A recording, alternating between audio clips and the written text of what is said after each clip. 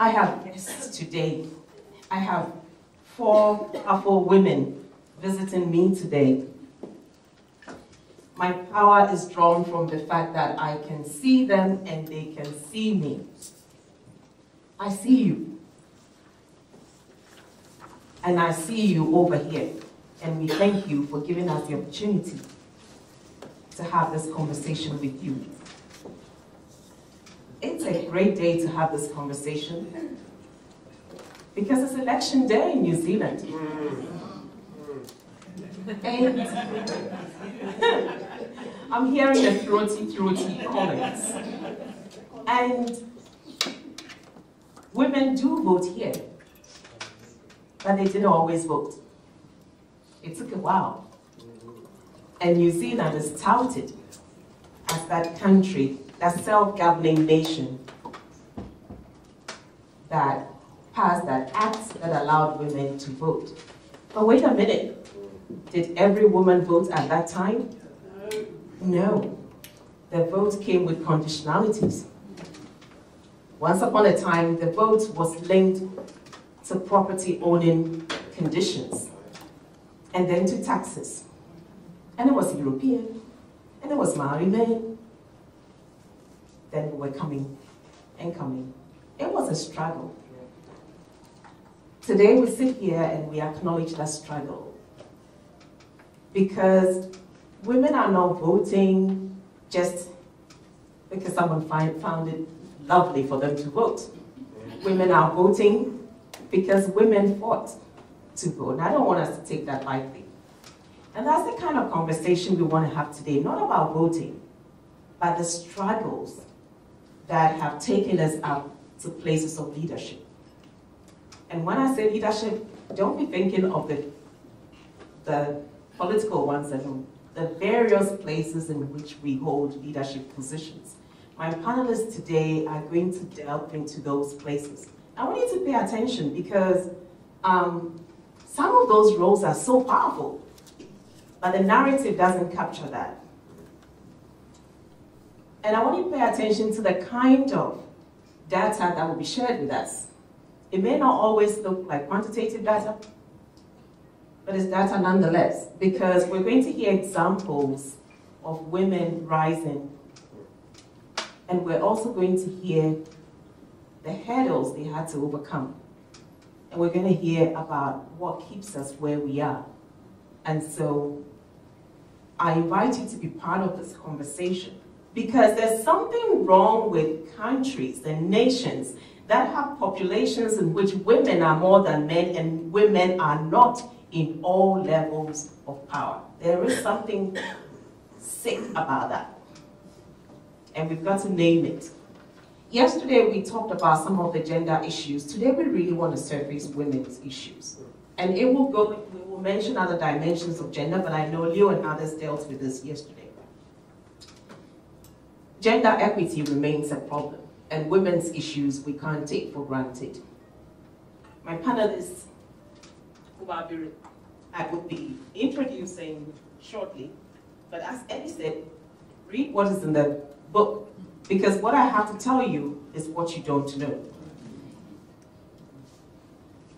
So please read what is in the book. I want to start with Donna. I don't know what page that is in, but please find that. What you know is that Donna is an attorney and mediator and ombuds practitioner. And she, until recently, was the political ombudsman of Jamaica. And she does amazing work across the Caribbean as mediator, trainer, justice, and development practitioner. But this is what is not being told. And today I'll refer to narratives a lot. A part of the data we don't hear starts from the women. That the Donna that I've known for 20 years is that kind of Donna who allows people to climb up. And she seeks people out, young people, and she coaches and mentors them but she listens to them. This is my experience 20 years ago. Maxine can attest to this. This is a woman who makes sure that when she gets through the door, someone else comes through the door. And that someone else could be in a dungeon or a hole, and she'll pull that person up.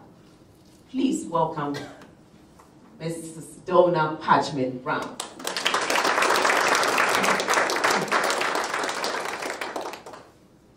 You may have seen and not heard much from the powerhouse that is called Una. Sorry. And what you will find in the book, and I don't know the pages, so just really take Eddie's advice here.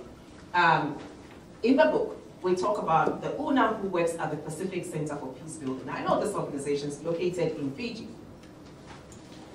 And this woman called Una is passionate about getting grassroots folks to come together to solve problems. And her work amazes me because she's able to touch different levels of society. And a group that is so critical to her work are what we call the traditional leaders. Sometimes when we list the actors in democracy, we forget that. In traditions like Fiji has, and Itoke in particular, the chiefs play such a critical role, and civil society must engage these groups. And she does that. But you'll find that in the book. Let me tell you what you don't know. Una and I, once upon a time, created, and she doesn't even know this thing because it was in my head and I didn't have the courage to tell her. We created what I called in my head, Women on the Porch. And she would call me up and say, hey Ruby, you know this issue, should we discuss it a bit? I said, come over. We sit on my porch. Make a cup of tea. 2.5 hours, 3 hours. Una leading heavy conversation into the situation of women in Fiji in ways that I have not seen written up in a book. We have a photo which I should have sent to Eddie to show, because we have a photo, I think it's somewhere on Facebook. And we were sitting there, there's 2 women in our Bula club, because I was wearing my Ghana Bula club, and we sat there and dissected, and this generated proposals that went far and wide in our own work. It's not written up. Welcome, Una.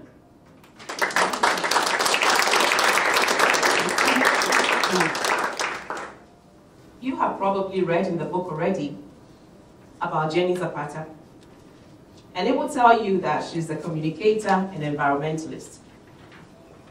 And that she's worked with the WWF, and she's passionate about everything nature. That she keeps governments on their toes. But what we haven't described here as a woman is I had the opportunity, Maxine and Leo will remember, 2015, when we were tasked to find the alumni, the former fellows of the Kettering Foundation. And we searched. Bettina is listening, thank you Bettina, and looked for emails and reconnected with Jenny. And when we reconnected with Jenny and we did interviews on Skype there, and she told us about our work, I came away thinking, boy, this is what we've been saying. Not everyone comes to the foundation and goes away to go and hold a forum. We're talking about people who are using democratic principles at every level of their work. And we wrote that report, and although we didn't mention your name because we didn't have your permission, we said there is another aspect of this work developing around the world. People using these principles, and so when we assess the work of the Kettering Foundation, we should look beyond who is holding a forum to who is solving problems democratically. And then last year I reconnected with Jenny. And again I saw this powerhouse in another panel in Argentina, and breaking down these challenges to democracy, information sharing, misinformation, technology, and so on. And I thought, we have not captured the full story. Welcome, Jenny.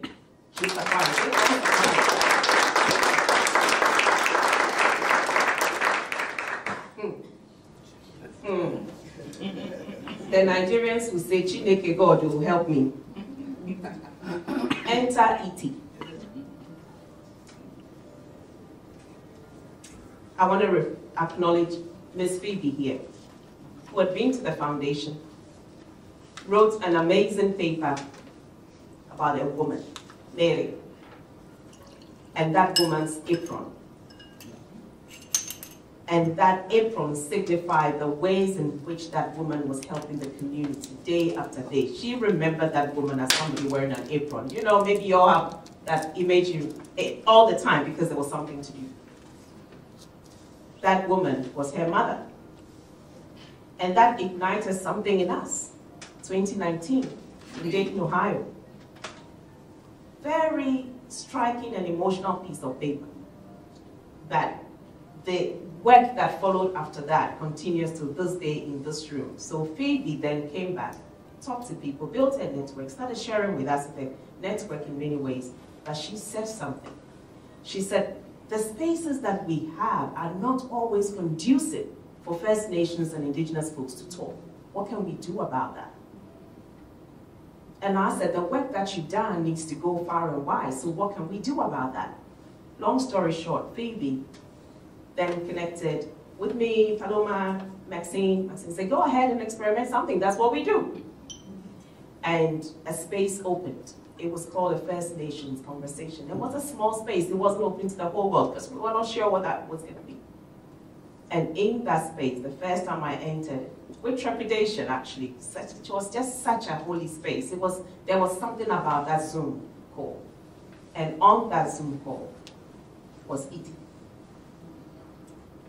Sitting there, sharing with women from across the globe, issues that we didn't know resonated among us. And as she spoke, we could see that this was a woman who has children, who has mokopunas. I hear there's one on the way, you're going to have a grandchild soon, congratulations. And everything she said was about a just society. We've got to have a just society. And she does not want her children and children's children to come and meet the New Zealand she did not like. So what a powerhouse in this meeting. And I thought, well, how does she have time to do all of this? Because she was working with the Maori principles, which I hope you can talk about at some point, and these emerging leaders. And she was so humble about the work, saying she's privileged to be doing this work. We were blessed to have her in the meeting. And when I left the first meeting, again, I thought about the Kettering Foundation assessing it, but it is never been today. But it is an example of what you have said, Maxine, several times. This thing needs to spread. It can't just be the 400. And it is an example of someone who joined, didn't need to have been in our circles, but pushed this conversation. And now, Phoebe and Iti have a space in which they are putting out amazing policy briefs, which I hear is shaking some quarters of the community. And sometimes people are calling you and saying, when is the brief coming? That's what has happened, and we were not part of it, Maxine. That just sparked off. Welcome, Iti, into my parlor.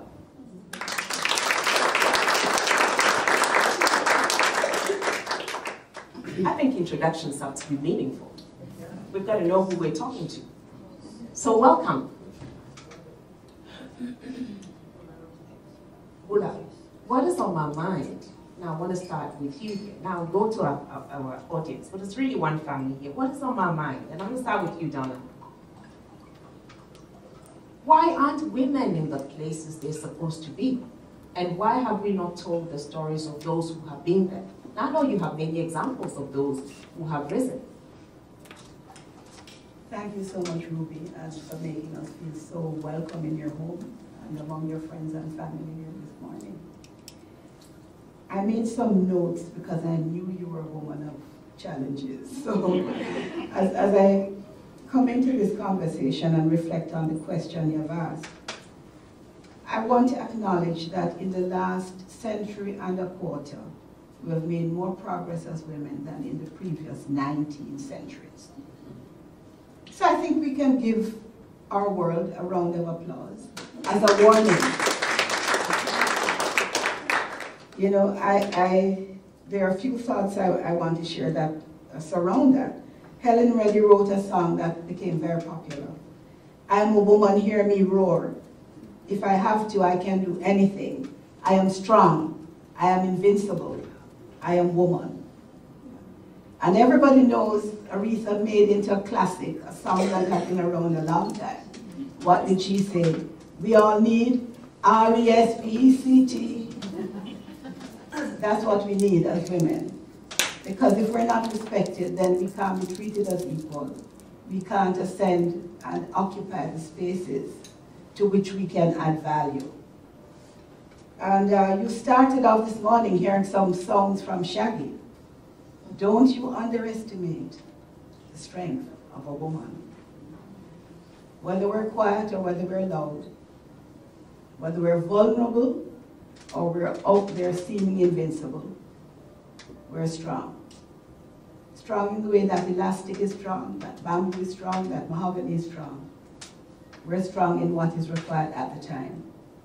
And so when we think about the spaces that women are occupying and how we have gotten there, we're on this platform because we have gotten to a point where we think, somebody thinks that we have something to offer to such a conversation. And as I was thinking about this, I remembered some women. Lillian Mayers, the richest woman in the world. She's a L'Oreal heiress. So somebody before her, some men, made money, and that allowed her to become one of the most powerful women on earth. And she has expanded that business that was handed to her. One who we all know, recently departed Queen Elizabeth II. She sat on the throne for 70 or 80 or 90 or 100 years. And we saw the Commonwealth change. We saw the empire change and become the Commonwealth and become some other things during her time. That was not democratic. That was pure inheritance. So women get to positions of power and influence, and sometimes influence is as important as power through inheritance. So we've seen a couple of women do that through inheritance. And we think about people like Oprah Winfrey, once called the most beloved woman on earth, because she unearthed stories, she embraced people, she entered spaces that no black woman, no woman had entered, and created a whole generation of media practitioners who were able to bring out stories, because we learn so much from stories. And so I want to say that I just want to mention one other woman at this time, and that's Mary Seacole. She's a Jamaican woman. She wasn't a trained nurse, but she was someone who nursed people. She went to the Crimea during the war and created care and protection in Sebastopol and all sorts of very cold and remote places when the British would not allow her to go as a nurse as part of their contingent. It was just last year or the year before that a statue was raised in her honor in the United Kingdom. The first black woman statue in that country that has had black people as part of its story since 1494 or before that. So again, a woman of service, and nobody gave her permission to be there, but she went because she saw a need. And while she was there, she did things that were outstanding, that ultimately, over time, had to be recognized. So how do we know? Many of us get into positions because we're in the D suite or the C suite or the B suite, where we don't need to be elected. It's not democratic. We're appointed, we're invited, and so on. We become the head of Kettering Foundation through a very rigorous process, but you didn't have to be elected in the normal way. We become head of a university because there's a search process and your quality is found. You become Custos of St. Andrew because the Governor General appoints you to that, or political ombudsman because you're appointed. But then you also become perhaps a Speaker of the House of Representatives as an elected official. All of us have the same responsibility to make that space accessible to more women and to more girls. And I'm going to throw in something that might embarrass some people. Now, you know, in a globe where we have only 13 of 193 countries headed by women, this is what the UN reports, and just under 50% of the world population being women. I don't have the numbers, but I know we own less than 30% of the land on earth, women. And there's a problem that young girls face all over the world and in these countries. There's something called period poverty. And for girls and women, biological issues can have a significant impact on our inclusion and our ability to do certain things. And around the world, there are girls who at that time of the month have to be in seclusion because they don't have the resources to protect themselves and to function in society as women and as men. And I think men have an even bigger role to play than we do. You know what we're worth. You do. Don't feel threatened, feel supported. Welcome us. I think that should have been 2 minutes, but you know, I'm a lawyer. Actually, I do have a follow-up question on that. Really? Yes, before I go on to Una. So, it seems to me that we have many examples of women rising, but we are also saying they're not enough. There are many more places where women should have been, could have been, perhaps for the better. I mean, you know. And so just really throw in at this stage, because I would like to go to our extended family. What are the impediments that you highlighted here? Just 2 or 3 impediments just to keep us afloat. Yeah. Well, the first impediment is that we never did it before. So it's new. For a lot of people, it's new, threatening, and shocking. For some women, there's nobody willing to take the risk and to do the mentoring. And thirdly, we may not have assessed our own worth or developed our own worth in a way that prepares us to enter these spaces. So whether it's because we're young, whether it's because we're First Nations, whether it's because we're black, whether it's because we're white, whether it's because we're undereducated, in our opinion, we are always, as women, looking at deficits.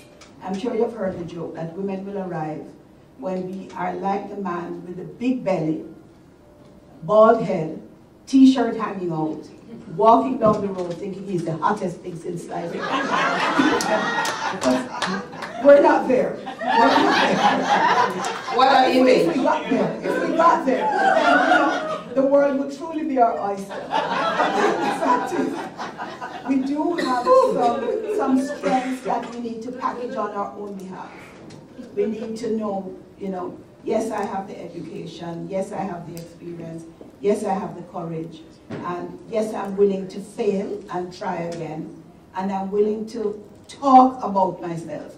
I'm willing to say, I've done this thing, I've done this other thing, and I'm willing to do this other thing. We cannot be shrinking violets all the time. I mean, every now and again we can throw that out so many feel better. But, we really have to be bold here. Well, dear extended family, as you think about the man with the hanging t-shirt, could I ask you to start thinking about some of these impediments, issues around our worth, that we don't value our own worth, and the lack of mentoring and so on. I want you to hold that thought at your table. I want to come to you, Una, because when we say, because we never did this before, sometimes we struggle with that, right? Because we think about the village, and we think about our mothers and grandmothers, and the ways in which they made decisions, the ways in which they drove the community. In the Ashanti kingdom in Ghana at the moment, powerful kingdom, that Yasans were a woman, led them as a warrior to fight the British. One thing that is said in the Ashanti kingdom when they're making decisions is, let's go and ask the old lady. Whenever there's a stalemate, there is a little bit of an altercation, or we can move forward in a negotiation, we go and ask the old lady. It's figurative as it is really that there is somebody there that you go and ask. So these are things that were being practiced there. You would think that we had these in our communities already, and that's been your experience. You encounter some of these women share a little bit about that, and then tell us why they're not coming forward to all the levels that Donna talked about. Nakarubi. I'll talk about the history of Fiji to start off with.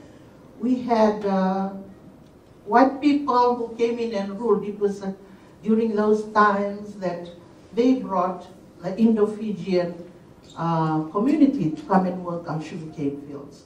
So at that time, the Itaukei community, indigenous Fijians, were living in their villages, and the Indo-Fijian were thriving because they were earning money. They were in their own settlements.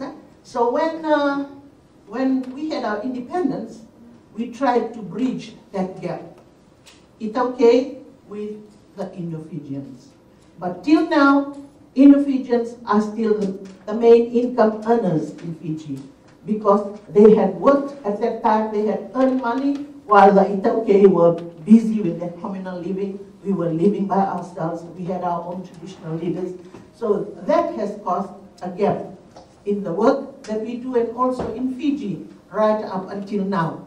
And the military coups didn't help that either.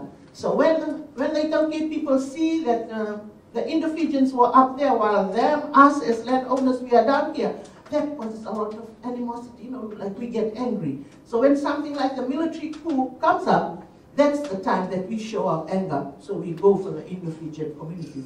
So from that time, when we had our last coup, till now, our work as NGOs, we have been trying to bridge that gap.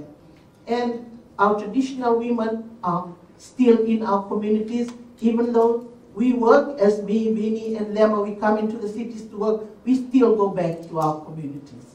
So for us, if I may answer Ruby's question, we have our traditional Itaukei women who are there who have the wisdom, who have been, they have been taking us along all this time. So for me, as a traditional Itaukei woman, even though I'm working, I still go back to them. I still ask for advice from them. What do you think I should do? That involves my traditional, it goes with my traditional role as well. So for us, Fiji, this is particularly for us in Fiji, because women have significant cultural roles, and they have other roles in the contemporary society complex. Sometimes the different roles may not be the same. The role that women play in Fiji is very important to the stability of our families, our community, and our nation as a whole. We have learned from our work at the Pacific Center for Peacebuilding that there is a great need to make fuller use of the genuine, of the potential women that we have in our communities, our women's group, and we network with the different modes of operation that we do. So I will tell you an example with the work that we do. Even though, as I have said before, even though Fijians live next to Indians, we still don't get on well. We don't know the issues that they face, while we here, we have our own issues. So what my organization has tried to do is bringing them all together in an inter-ethnic dialogue, where we talk about the issues, and we realize that, yes, they are also facing this, but how they are going through it, they're going through it with their own way, while us, Itaukei, are also trying to solve our issues with our own ways. So for me, inclusive democracy, it requires gender equity and equality, which means providing a safe and enabling environment for women in all their diversity to participate meaningfully in all the spaces that they engage in. We have also learned during the course of our work that women can create safe spaces to hold sensitive and difficult dialogues and talanoa. And in Fiji's history, this relates to ethnicity. For us, we live in a patriarchal society.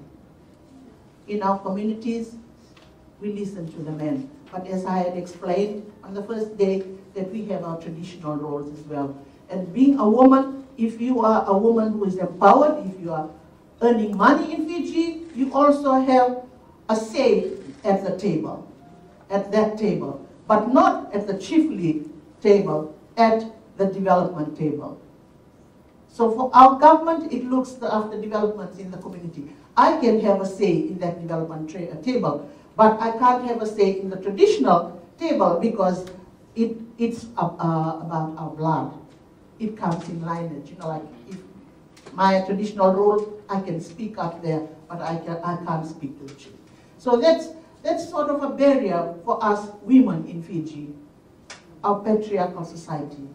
Men still look at us as, you know, like, you gotta work in the kitchen, you have to do this, you have to do that. And even when we also have women who are suffering from domestic violence in communities, and they don't have a voice. They can't go to the police to go and report because of fear of being victimized, and also the male cops won't take them seriously.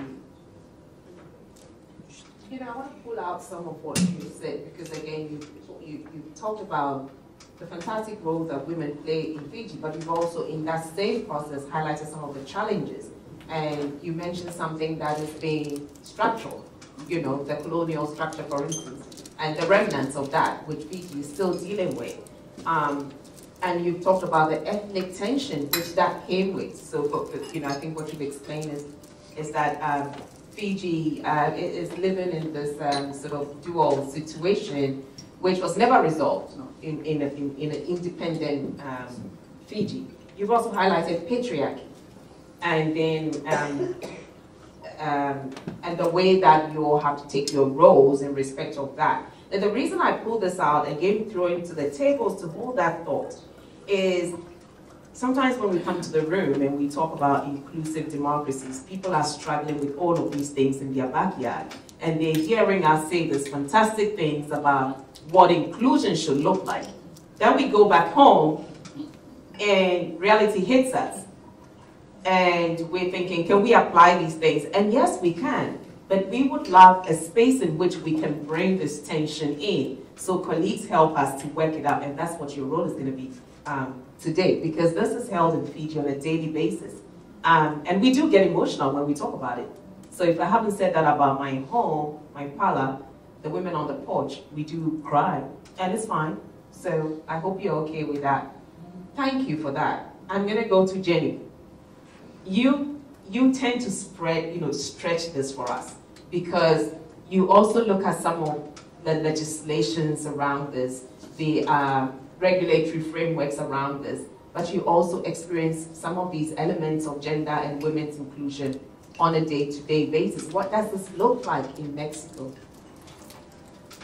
Thank you for having me today. Well, in Mexico, it's one of those countries where women are more than 50% of the population. We make 52% of the population of the country. And right now, for the first time in history, 2 women are running for president, for the presidency of a country that has historically sunk to machos. So it is expected that Claudia Sheinbaum, who's been governing Mexico City for the past years, will be the next president, very much with the president's blessing. And I have to acknowledge, we have to acknowledge that much of this recent progress has only been possible because Morena is in government, the current party sort of left. We're all Mexican parties meet at the center. It's not so much of a true left. And even if the president is far from being a feminist and has positioned himself as like anti-abortion since the campaign, interruption of pregnancy is now fully decriminalized in Mexico. Also, since 2018, parity is mandatory in Congress, and it has become a policy, a practice across the 3 branches of government. For the first time, it is possible for candidates to be openly LGBT and become elected, and we have 2 trans women sitting in Congress. So there's a lot of progress going on, but then also Mexico is a very dangerous country for women. So between 10 and 11 women are killed every day in the country, and the risks and the violence have distinct features when they target women. You know, like in a country where disappearance is a big problem. Men who disappear are between 18 and 35-year-old. But for women, this age range is of highest risk is between 10 and 18 years old. So these are girls. And like, while male journalists, for example, receive, because that's another feature of Mexico, is like one of the most dangerous countries for journalists and for defenders of human rights.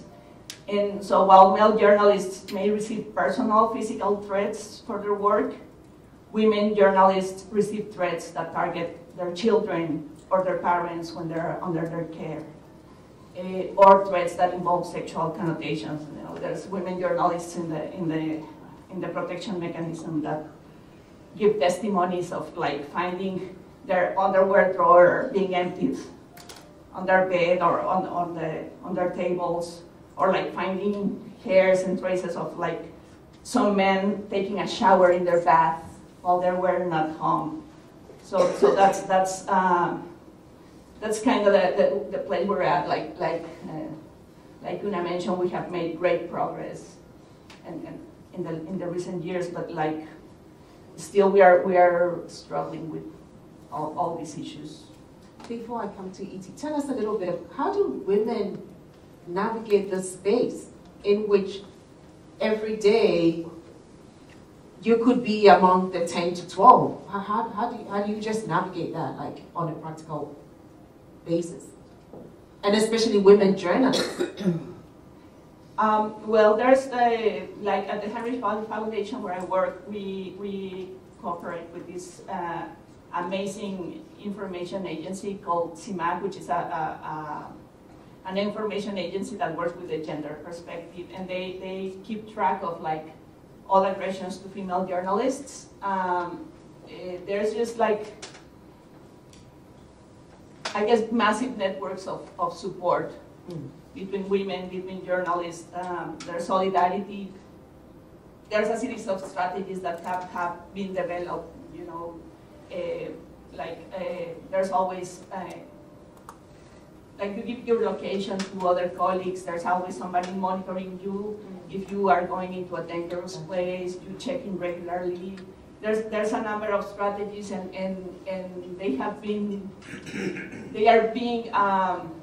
systematized and shared by the journalists themselves. And so it's very interesting how there's, in this sense and in this level, there is not a competition, but there's a very strong solidarity among the journalists and among the human rights workers as well. And I bet that our colleagues from Venezuela, Colombia, Nicaragua, Guatemala can actually relate to this. This is day-to-day survival.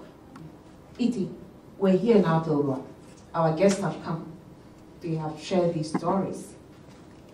What are you hearing? And how does this resonate?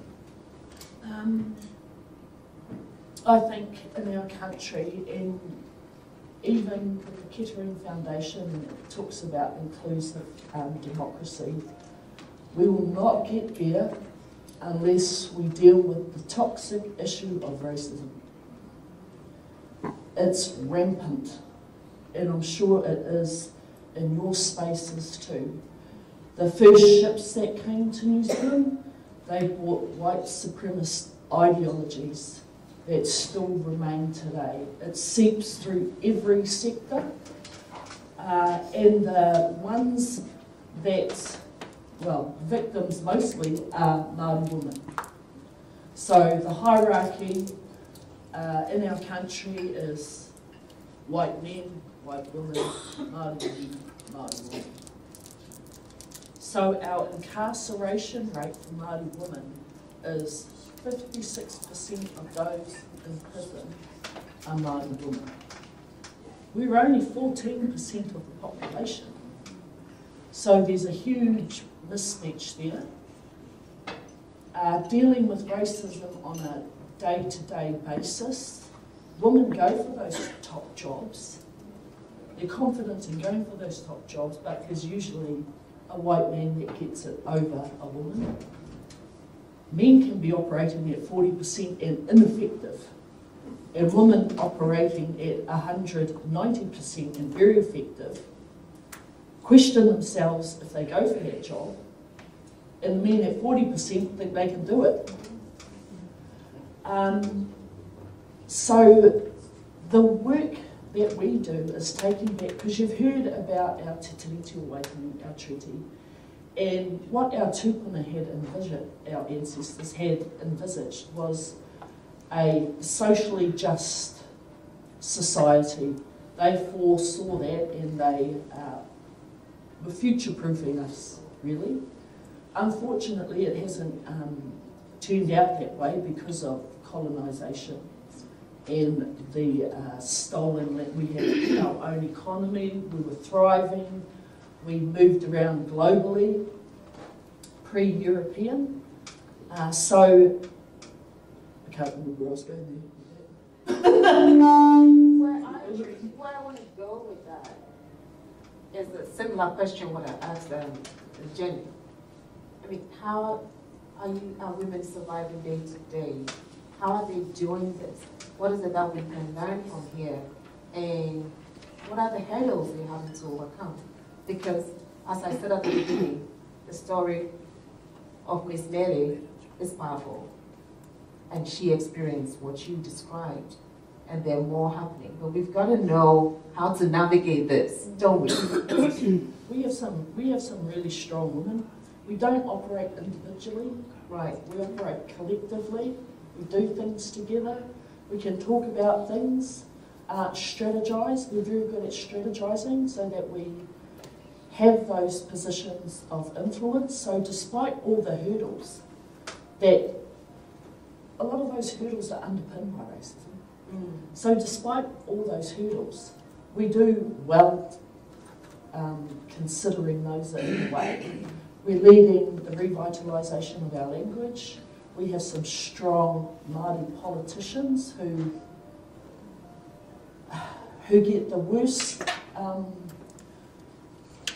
responses from the community. They're just hassled so much when you compare it to the white men politicians or the white women.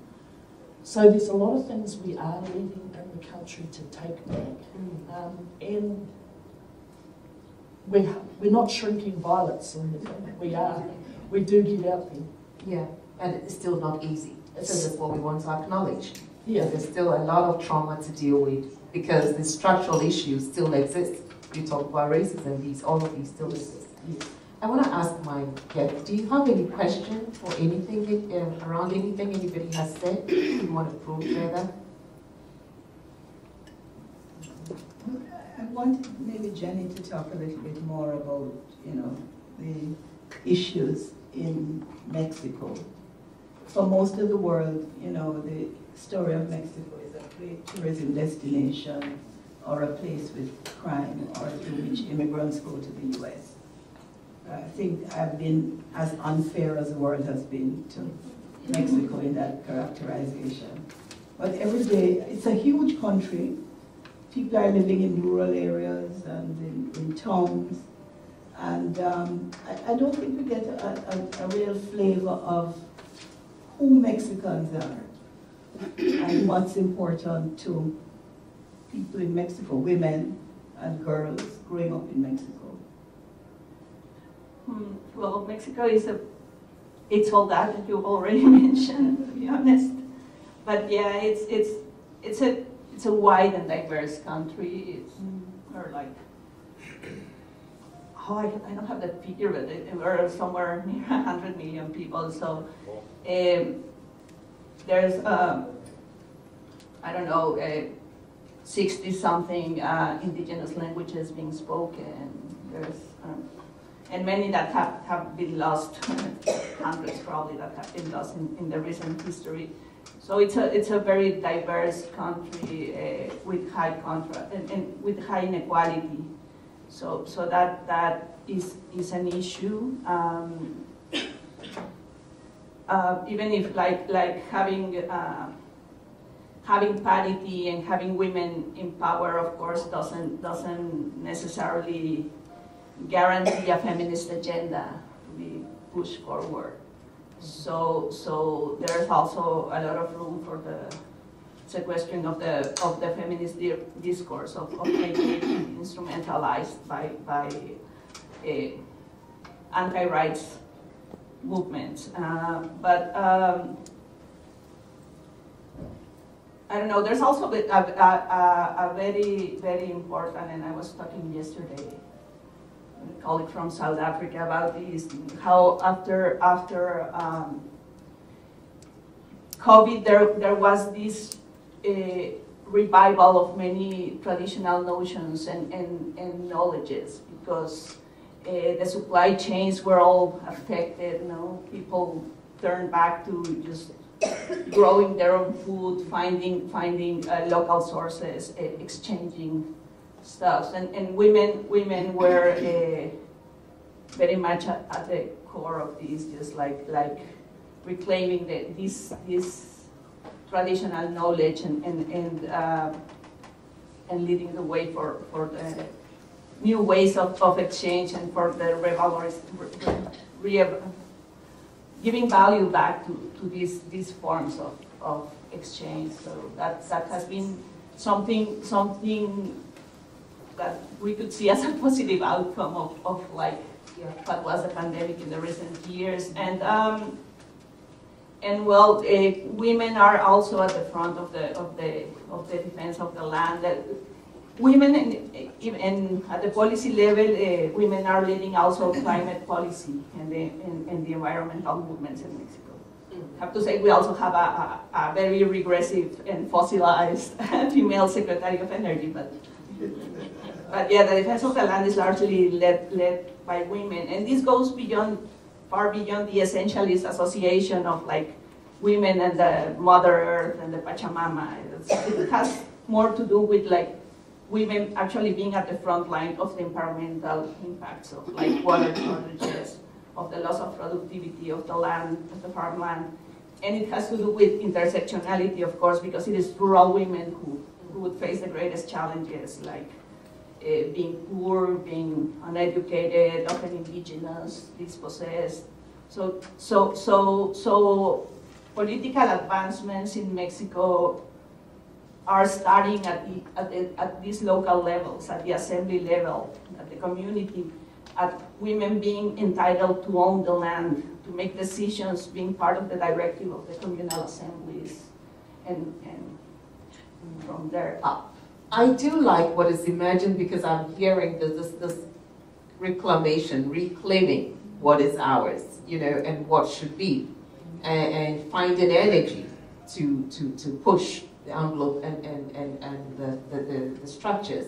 And it's still not easy, and I always keep saying that. It's not easy, because the fact that we're looking for the success stories, it doesn't mean we're oblivious to the problems. I want to turn to the extended family. I'm African to the core, right? The extended family.